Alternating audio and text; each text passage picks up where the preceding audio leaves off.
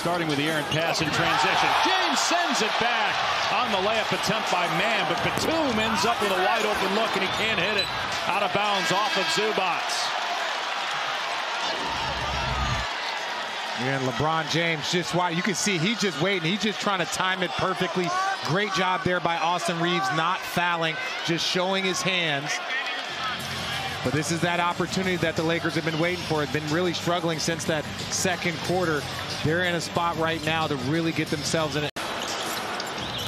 Starting with the errant pass in transition. James sends it back on the layup attempt by Mann, but Batum ends up with a wide open look and he can't hit it out of bounds off of Zubac.